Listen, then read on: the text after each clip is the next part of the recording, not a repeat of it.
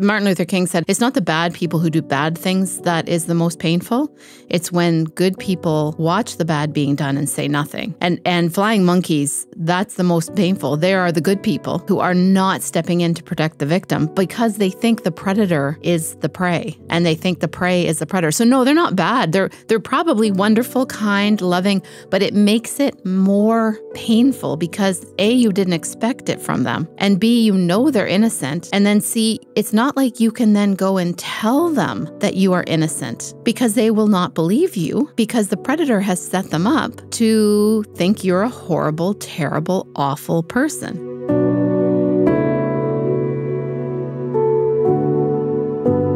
You are listening to Prey versus Predator, the podcast. We are thrilled to come and meet you wherever you're at. We are a coercive control, recovery, and education podcast. We want to teach the prey of the world. We want to empower them to look out for the predators and have an understanding of what they're dealing with. My name is Amber, and I am super thrilled to be here with you today. Next, we have PJ. How about you go next? I'm PJ, and I am also super thrilled. Super thrilled. I'm so happy to have people listening and to share our experiences and let people know you're not alone. Yeah. Today we're talking about flying monkeys. Jill, introduce yourself. Oh, sorry. My name is Jill. This is Jill, the Hi, amazing everybody. Jill. Hi, everybody. My name is Jill. We are talking about flying monkeys. What is a flying monkey, you might ask? Well, keep listening. In the world of predators, flying monkeys are individuals that a predator will recruit and then use to do their bidding, typically to isolate, alienate, and harass another person. A classic example of this is observed when a relationship with a narcissist comes to an end. I have a story about this. The predatory individual will tell anyone close to the couple, friends, family members, sometimes even the family members of the ex, typically false information that will make them think poorly of the other person, or even result in the flying monkeys harassing the ex-partner, alienating or isolating the ex-partner, and leaving the ex-partner feeling lost, hurt, and in some cases traumatized. Do you talk about the image of a flying monkey at all? Can we talk about that, where it comes from? Yeah, tell us, Amber. From what I know, and I don't know if I'm correct, but I have an image of the flying monkeys from Wizard of Oz. Exactly. Mm-hmm, That used to fly as the minions of the Wicked Witch. The Wicked Witch, that's right.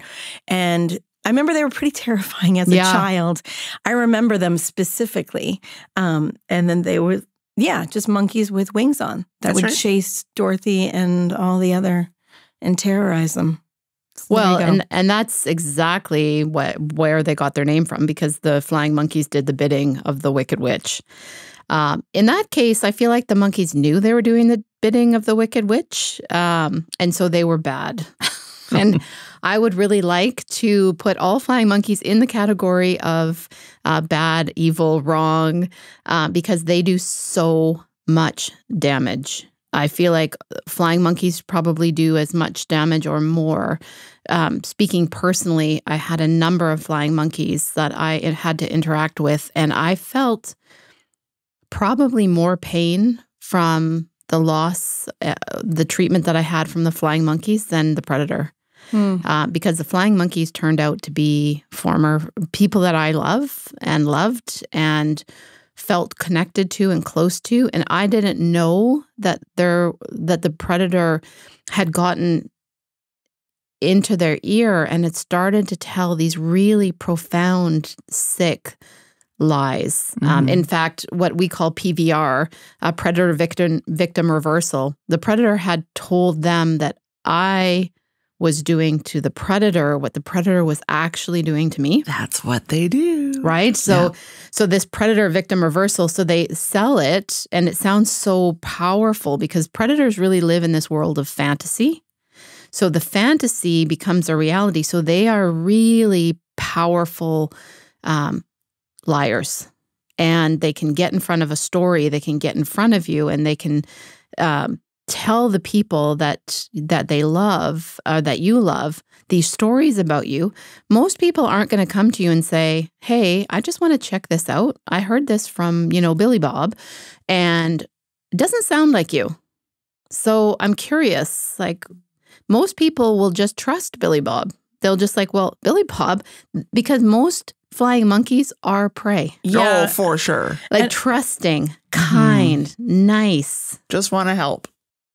Believe that, and because the predators can be so convincing, and it never occurs to the flying monkey that they are being used to crush another human being. That's why when you said flying monkeys are bad, I have a reaction of they may not know they're bad. No, and that's what I like. Even in the Wizard of Oz mythology, these little flying monkeys were just doing the bidding of the person that maybe created them, right? So, but in human terms, if you are being used by somebody to hurt somebody else, you need to take responsibility for yourself. To be, you know what I mean? Like you have to take responsibility that you are being a flying monkey to somebody.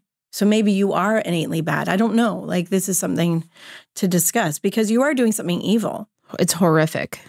It's like Martin Luther King said, it's not the bad people who do bad things that is the most painful. It's when good people watch the bad being done and say nothing. That's right. And flying monkeys, that's the most painful. They are the good people who are not stepping in to protect the victim because they think the predator is the prey and they think the prey is the predator. So no, they're not bad. They're probably wonderful, kind, loving, but it makes it more painful because A, you didn't expect it from them, and B, you know they're innocent, and then C, it's not like you can then go and tell them that you are innocent because they will not believe you because the predator has set them up to think you're a horrible, terrible, awful person. Or they think it's a dance, like we've talked about before, all those books about it takes two. Yeah. One person, you're equally to blame. So somebody is a flying monkey who comes to you, go, we all get mad in relationships. Yeah. We all do things we're embarrassed by. But it's like, no, you're not understanding. This person is coercive and controlling me. This person is abusing me, emotionally abusing me. So it can be more painful, like you said. Well, and because I think predators often present themselves as victims. And so you take this kind, nice, sweet person and you present yourself as the victim of somebody else's abuse. It puts that kind of, it hooks these innocent people into wanting to protect what they see as the victim. So in essence, what they're doing is they are protecting the wolf, so to speak. Like the wolf, like the wolf is led into the pen, it destroys and rips a sheep to shreds, and the flying monkeys come in and they wrap the wolf up because the wolf has said that the sheep has hurt it. And they leave this little sheep that has been torn apart bleeding. They sort of step over that sheep and in fact like throw some salt into the wounds because they deserve it.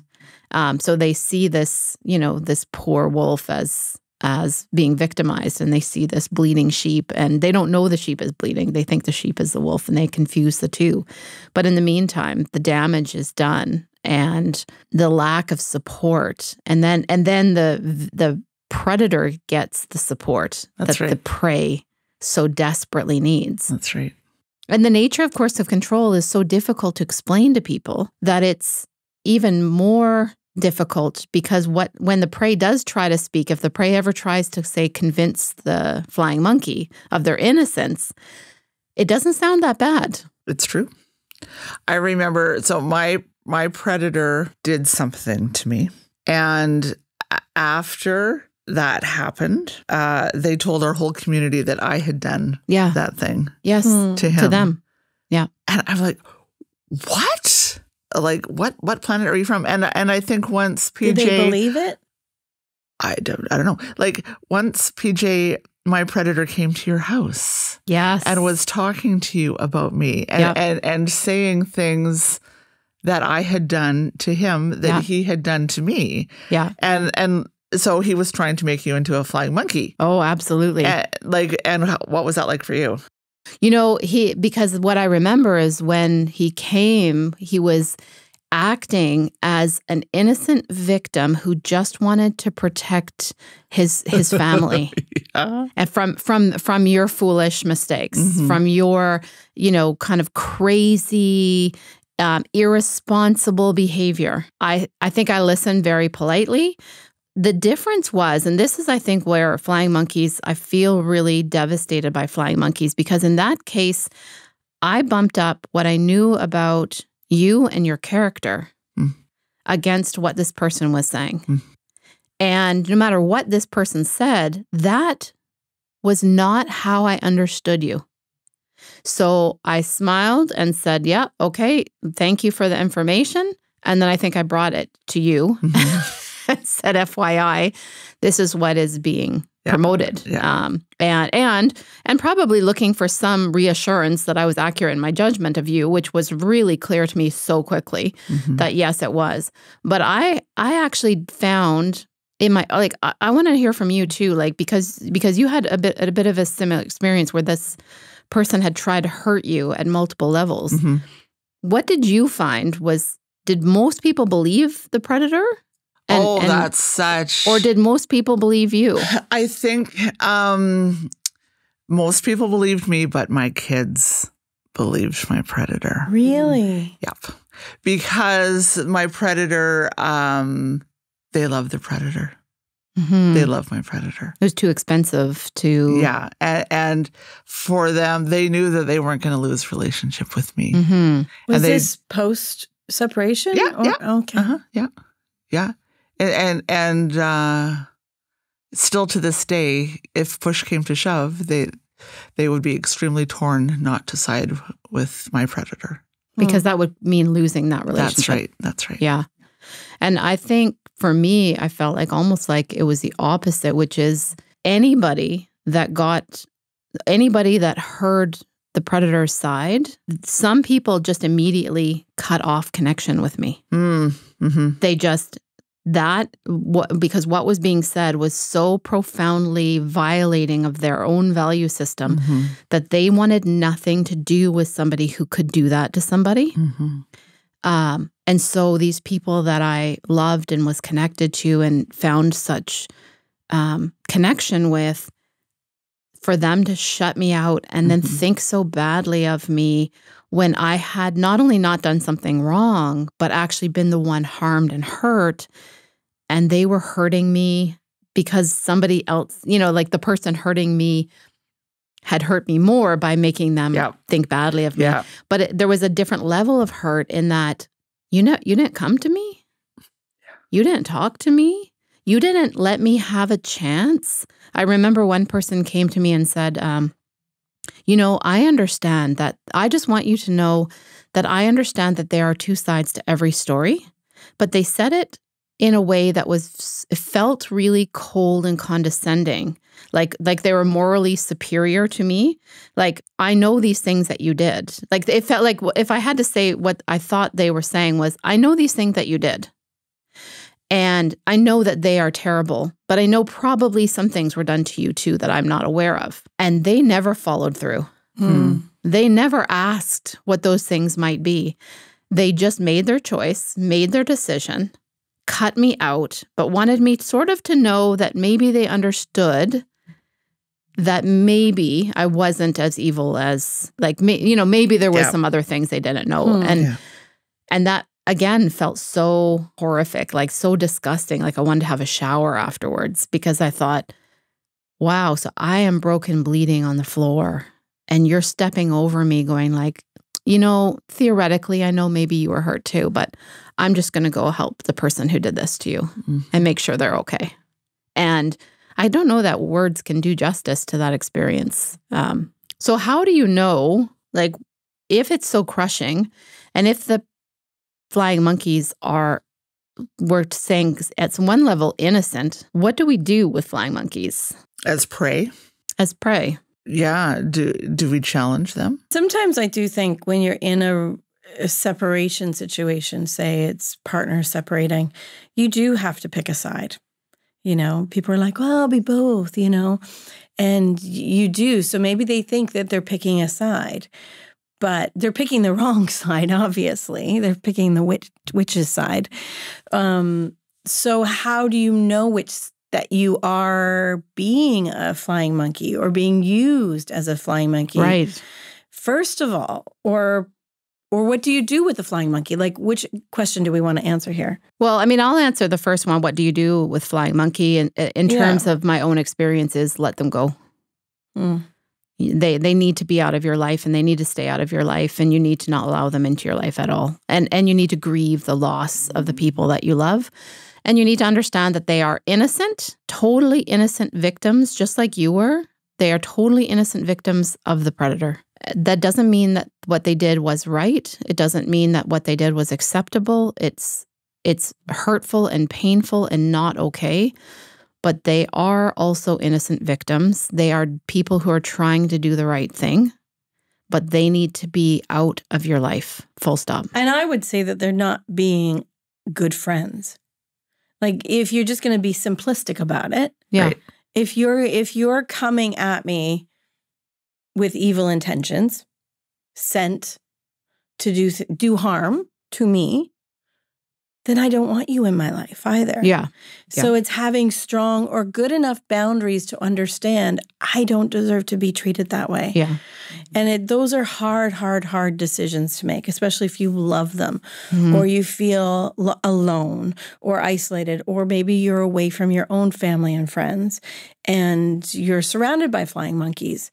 I think those are really hard decisions, but you almost have to be your best friend and really gird up your boundaries or even your walls. Like, I would think of, even if you were doing the image of a flying monkey from Wizard of Oz, they're going to assail you. So you need to put up your boundaries so they can't get in. Absolutely. And I just want to say, like, PJ, what you did for me in that situation was you said, that doesn't sound like my friend. Yeah. Yeah. And that's such a simple phrase that we can all learn to say when someone comes to us and they're dissing someone else. If it doesn't sound like them, say that doesn't sound like them. Yeah, I found it shocking, and I've worked with so many people since then who have had the same experience of devastation, in that these are people you think would know you.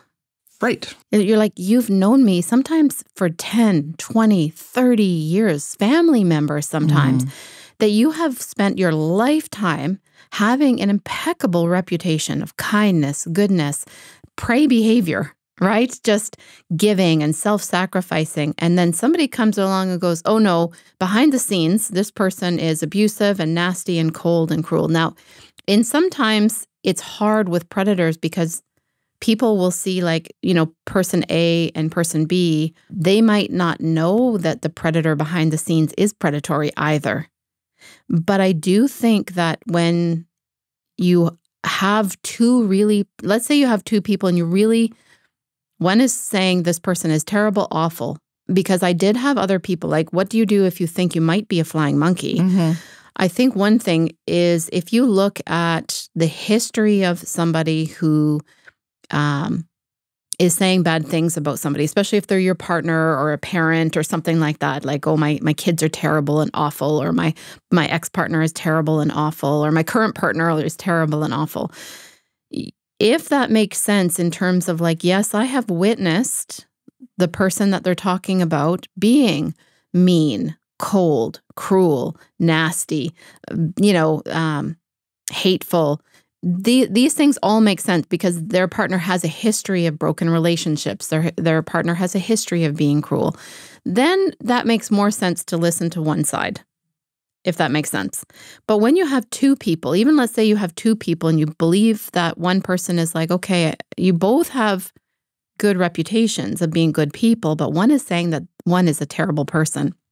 Because what I had other people do is listen to the predator and listen to me, and then do this almost like back and forth crazy making. And it was crazy making. Like, I think probably cost a few gray hairs on people in our lives and a few, sleepless nights. But following up and following through and continuously doing the hard work of friendship and relationship of saying, okay, he said, she said, or she said, or he said, but they followed up and followed through and they asked the hard questions and they would hear the story from the predator and they would hear the story from the prey and they wouldn't know which one was which, but they stuck it out for long enough to start beginning to see a real pattern. Yeah. And I think that pattern sometimes can take years to become really clear because when you step into this situation, you often step in as prey. You don't have a lexicon for this. You don't have words. You don't have a language. You don't know what you're looking at.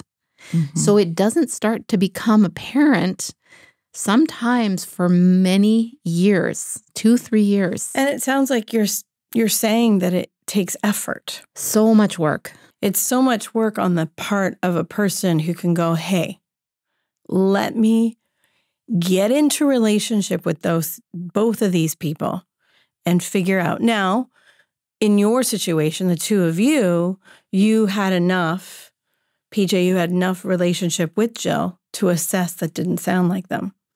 Whereas, well, but I think there's a lot of people in my life and probably Jill's life that knew us equally as well, if not more, than we knew each other. But they never asked that question. They never did. They just went, "Oh, you must be telling the truth. This person in front of me is telling me that Jill's a bad person, and I thought she was pretty wonderful, but I guess I was wrong. I'm wrong." Yeah. So not trusting. Whoever talks louder wins. Is that what it is? It's just somebody whoever talks loudest, or gets to you first. Yeah. Or, and I think that I think the only thing that stopped me was just, I have this belief that character is character. So you don't spend 5 or 6 years or 10 years knowing somebody, and then all of a sudden that character flips and there's somebody totally different. Like as far as when you see character, right? So if something bumps up against something that you've known this person for a long time and it sounds like a completely different person, like, wow, I must have not ever known this person. It is possible, but it's also possible that you do know that person and at least let it allow you to investigate, right? So had I gone to Jill and said, hey, this is what I heard, this is what was said, I don't believe it for a hot minute. But Jill had been sketchy or vague or said this, started to be really cruel or said things that don't make sense. Then I might have put maybe more weight on what the other person said. Yeah. Right. But instead, Jill explained and it made total sense and it was really clear. And there was no vagueness. And it was like, yep, you are who I thought you were. And that makes really a lot of sense to me, how to frame this now. Okay, so for our listeners, if they are wondering if they have been made into flying monkeys by someone, some advice that I can share is, does this person exhaust you? Does this person consistently portray themselves as a victim? Brilliant. Do you automatically go into caregiver mode when this person is around? Oh, if like those three things, if those three things are apparent, guess what? You're a flying monkey. Can you recap those? Yes, I can. Okay, number one. Does this person constantly exhaust you? Do they leave you exhausted? Are they an energy vampire? Yepper. Do they consistently portray themselves as a victim? And do they thrust you right away into caregiver mode? Yes. Those are so important. Those are so good. Yep. I want to redo this episode and put those at the beginning. No, like you just absolutely nailed it, because I think that the predator hooks the prey through their desire to caretake. Yep. Oh, absolutely. And I think that if you are with somebody who is telling you all these negative things about their child, about their ex-spouse or their spouse or their best friend or something along those lines, where it is this kind of like victim narrative of like, poor me, I have to suffer this. And they do it in a way, recap them again. Okay. do they exhaust you emotionally? Oh, yeah. So then you're exhausted emotionally. Yeah. Do they consistently portray themselves as a victim? Right. And do they catapult you into caregiver So mode? if they are triggering your caretaking behavior, and you kind of get to the point where you get exhausted, and they are always the victim. Yeah. Always the victim. Yeah, always the victim. And don't take responsibility. That's right. Or ownership. You're a flying monkey. I do think there's people out there, though, that take on caretaking at the expense of themselves, and they don't get exhausted, and they don't get... Ever? Yeah, I do think there's people out there, maybe they have somewhat of a, or they have to go home to their own homes or whatever, that maybe they'll have a hard time seeing beyond the caretaking role. But maybe there's something in them that needs to be sorted out then. Yeah. But even so, I think you probably like, I can't remember the author, but the name of the book is When to Walk Away. And in there, he talks about toxic people. He doesn't use coercive control or any sort of therapeutic psychological language. He just says toxic people, his definition is something along the lines of toxic people are people that you can identify them when you give them a lot of your energy and they're no better for it, but you're exhausted. Yes. Right? And so I think that is a really clear indication of you maybe haven't fully been exhausted. You might get energy from helping and being a caregiver, but at the same time, you probably get to a point with these individuals where you give a lot and you can feel it.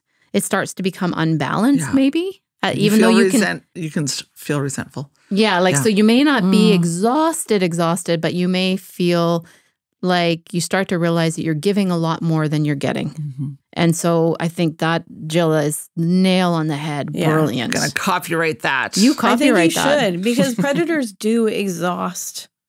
They do feed off of people. That's the thing. Especially that caregiver. Yeah, especially the caregiver. That is what makes them prey, that they are caretaking. Yeah, and then, absolutely. So I think that's an amazing way for us to kind of sum up this episode. It was a good episode, It was you a guys. really good episode, and we really appreciate you listening with us today. And if you have any questions, please reach out to us on our social medias, on YouTube. We have an email account. We would love to hear from you. Just check us out on our profiles.